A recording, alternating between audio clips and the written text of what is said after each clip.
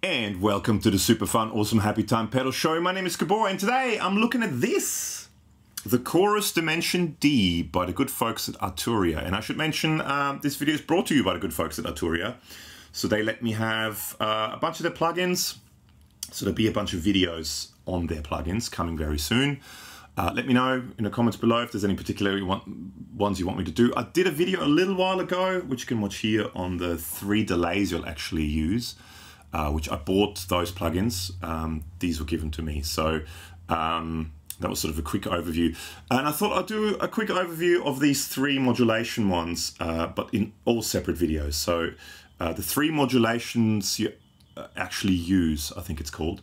And this is the Dimension-D. Now, not that long ago, we did a video on this thing, which you can watch there, which is a Dimension-C by Boss. And I never quite understood the whole dimension thing, but once you actually plug it in and play it, all of a sudden you go, ah, that's what it does. So I would highly recommend, if you watch this, use headphones or use good speakers, because it's all about the stereo 3D sort of image that this thing creates.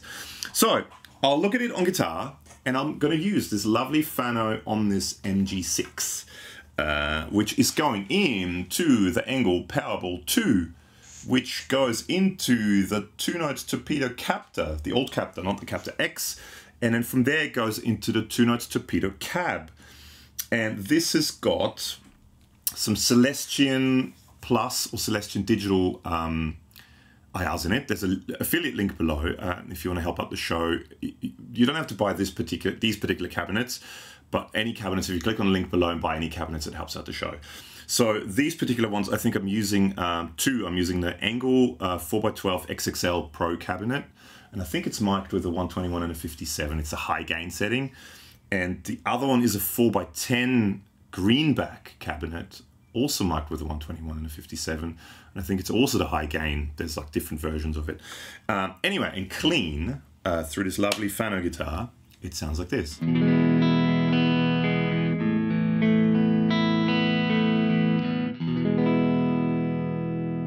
Okay, so this, I haven't tried it out myself yet, so this is the default mode.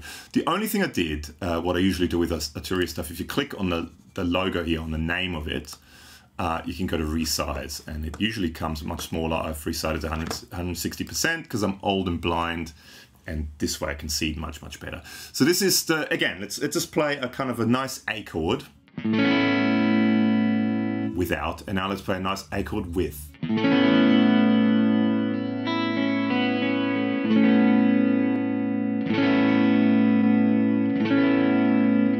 It just instantly does this thing where it just surrounds you. So in here, it just becomes a surround sound thing. It's just, I really like it. I really like it. So these things were used a lot back in the days on things like vocals, for example, so you have backing vocals and you put that on it, and it kind of creates this sort of stereo image of the backing vocals and the lead vocals in the middle. So, you know, it just gives that sort of, again, 3-dimensional kind of vibe to it. On synthesizers, it was used in everything. And it's just so cool. Oh, I've got to turn the volume up. So let's quickly look at a bunch of the presets, and by the looks of it, there aren't many presets. So so that was default. Let's go bass embrace.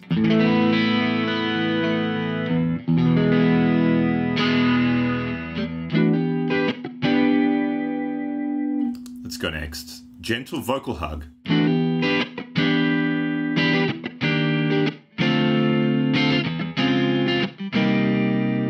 So that's, oh, well, I should look at these things. So you've got the 4 buttons, and I guess 0 is off. Yeah, I guess 0 is off. The 4 buttons, each button gives you a higher rate. Okay, hang on. Down bottom left, dimension mode 4, as in the original unit, mode 4 adds more weight to signal mode, more wet signal to mode 1 to 3. Ah, okay, so this is the 2-button thing, but that only works on the 4. Yeah, so 1 to 3 you can only have 1 button in, but then 4 you can have 2. Can you do that? No. So 4 can't be on its own. 4 has to be with another one, and I guess 4 and 3, that's the biggest sound to it. So that's that. Then you've got the output level, you've got the power button, which you can also do here. I don't know that much about these things. Did it have a second rack unit thingy like this, which was an advanced control thing? Did that actually exist, or is that just something they did? I don't know, let me know in the comments below. So you've got the oscillator shape, you've got default, and then you can have, I guess, a sine. Oh yeah, it says it down the bottom again. Sine, triangle, or ramp, sample and hold, and sample and glide. And then you've got dynamic color, which is select subtle variation behaviors of the internal expander compressor of the original unit. Okay. And then you've got the width, adjust the stereo width of the signal, which goes past stereo to 100% side boosted. And then you've got the mix, wet dry mix, which I guess dries all the way.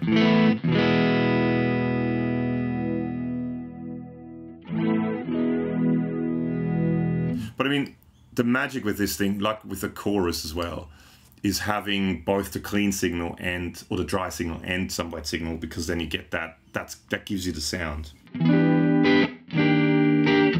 Okay, let's keep going through the glitchy vibe.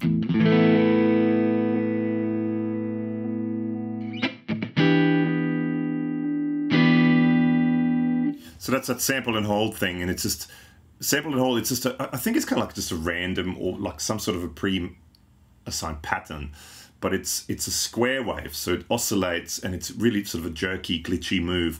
Whereas I guess this one, the sample and glide, is the same thing, but instead of it being a square wave, it's like a sine wave that goes in between it, so it's a more smooth transition. So glitchy vibe. Guitar strum enhancer. Okay, that's what we need. We need a...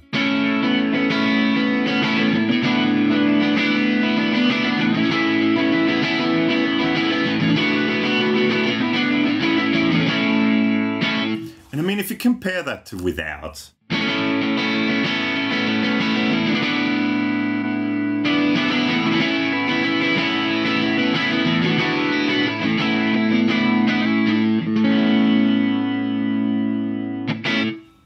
Lovely, lovely, lovely, lovely. It just makes such a difference. Please listen to this with headphones on. Not on the toilet with just a phone.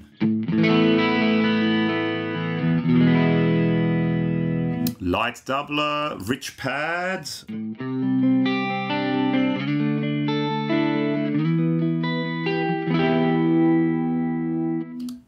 They all kind of smooth guitar. That has a nice sound to it, actually. It's slightly different. Let's play something different.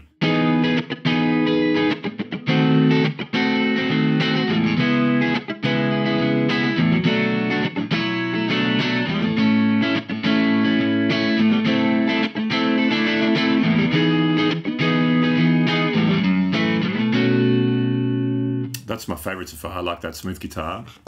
And wider bass. So I have to say, I like smooth guitar. So let's start with that. Let's go there, and then let's start mucking around with the buttons. So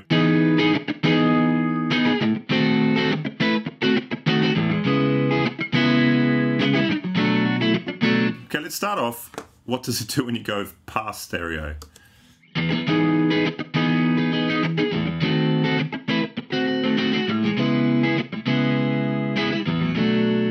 It's almost like a phasey sounding thing that's happening. I think it probably sounds the best.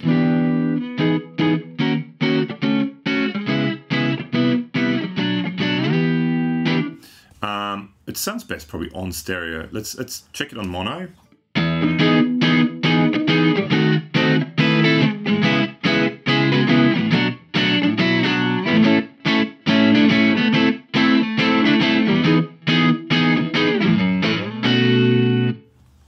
It still sounds cool in mono, but to me, I mean, the whole point of it is stereo. To give it that spread, it actually kind of thickens the sound up quite nice in mono. Compare it with this.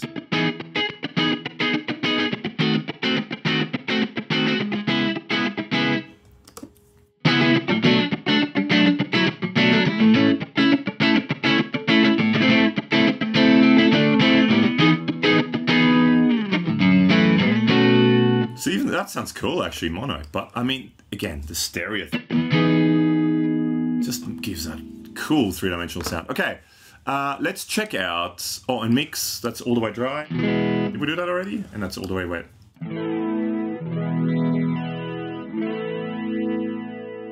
It's like a weird flangey, phasey sound on all wet. Let's check out these. So let's go just to one.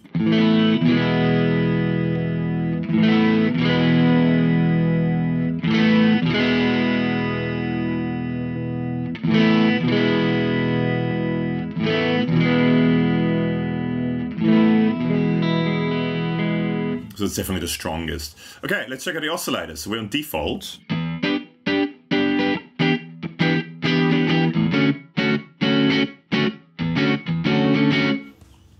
Sine.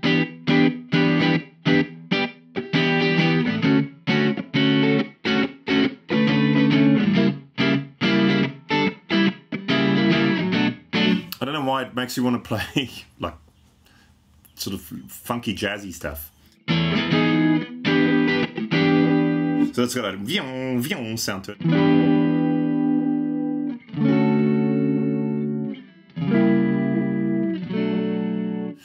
Now, does that control the speed? Did I do that already?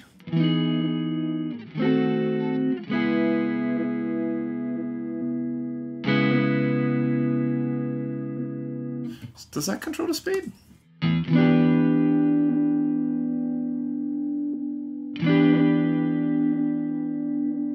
So I guess there isn't really a speed per se for the oscillator. It's these buttons kind of...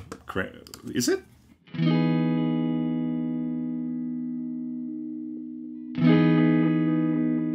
Yeah, so that does it. And if you go to 4.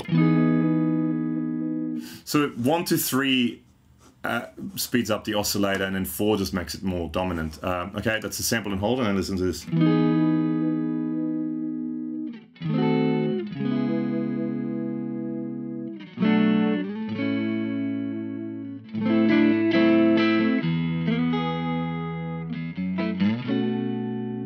I don't know why I can't keep on to play this. Okay, well, to me, I quite like, I don't know, default sounds the best to me. I mean, it depends on the application, of course. Let's try the dynamic color quickly. So it's on smooth.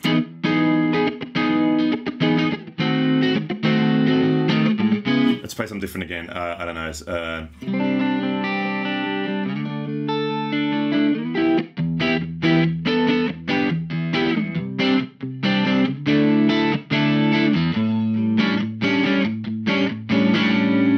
Okay, default. If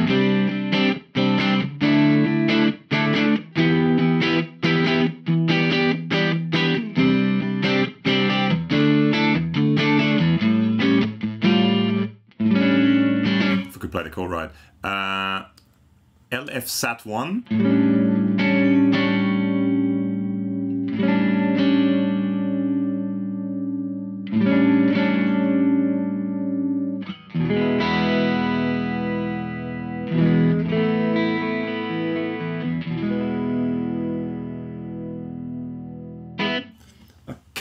My finger on it, what it does, but there's some subtle changes. But should we quickly look at that? Let's go back to the preset of smooth guitar. Should we just let's quickly check it with a bit of gain. This is probably going to turn into the 80s very quickly, but this is now the what they call crunch channel, channel 2 on the angle.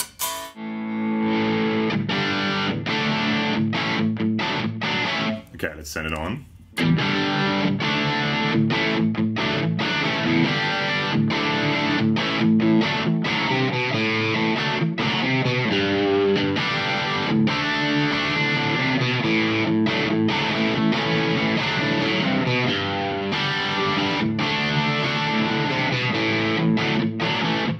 That's becoming very 80s very quickly. Maybe let's bring the mix down a little bit.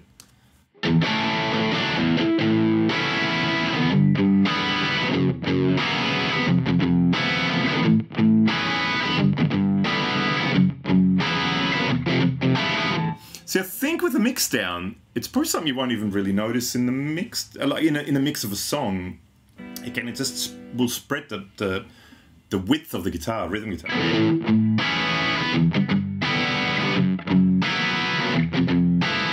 See, with the mix up, it's definite 80s.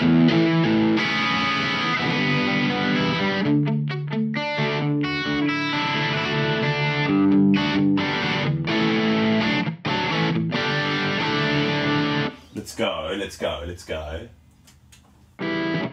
Channel 3, the more high.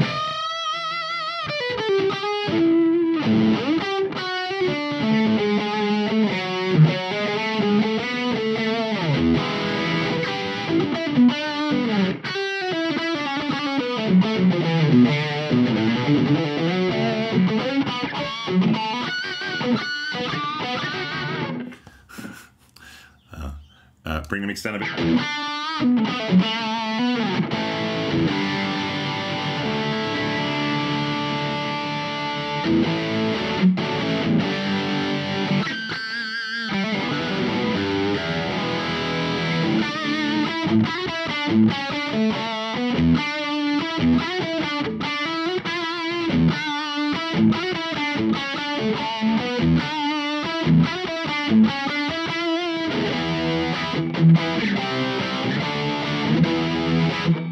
This is when the 80s come out. I'm